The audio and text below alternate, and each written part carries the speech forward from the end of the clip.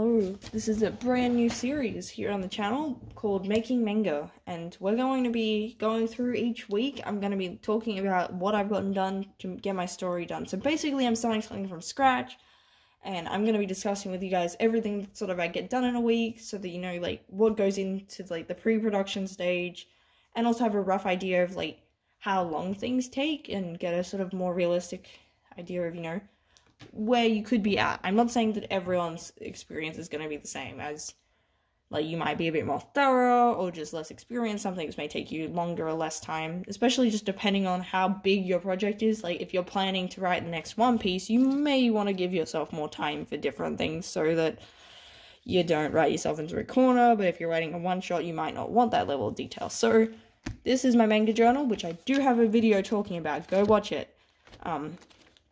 But I filled it up, because this is mostly got, like, most of this is filled with things from before I started. So this green tab is, like, these couple of pages at the very end of the stuff relevant to this, but everything else beforehand was previous projects this year.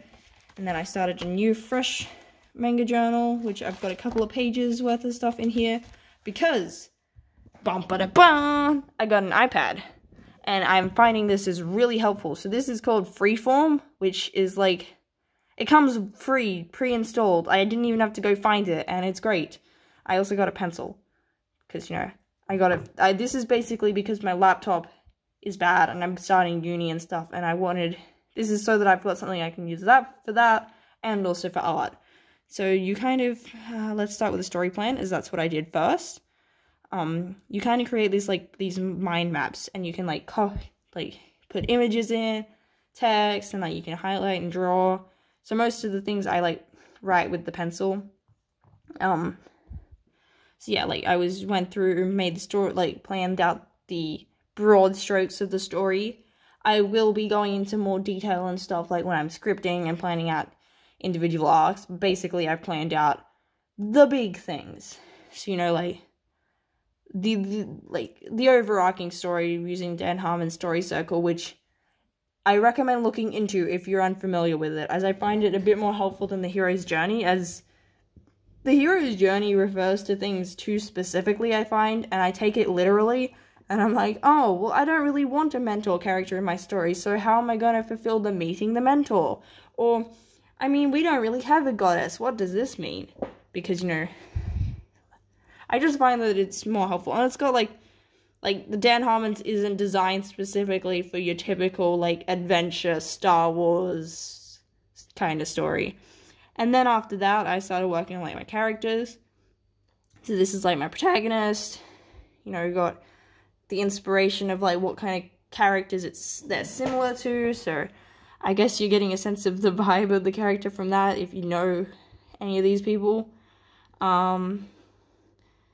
And, you know, just writing out basic sort of information about them. Did the same for the deuteragonist, so, like, the second most important character.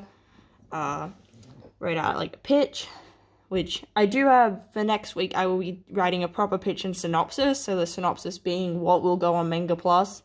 So I will have, like, you know, how I'm going to sell the story to people and explain what it's about. So if you're curious, basically it's magical boys, but they're vampires. So, like, Sailor Moon meets Seraph of the End, or just Sailor Moon, but they're dudes, and they're vampires, is probably the best way I can explain it. And then I was working on, you know, developing my characters, as I feel like that's important to get early, because they're the heart of your story. Like, the characters are what people get attached to, and what people like. So, like, I color-coded it, so each different character is a different color.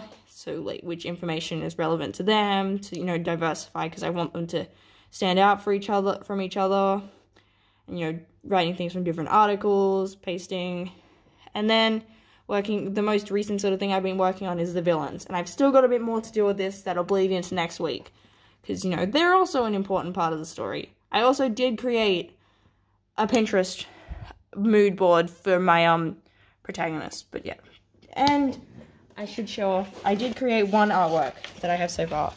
It's kind of like, because I was trying to come up with ideas for the thumbnails for the series, and I was thinking maybe to have some of my art, like, especially because as I get later into it, I'll have actual relevant things to, yeah, these are some images to give you an idea. So, you know, the magical boy aspect.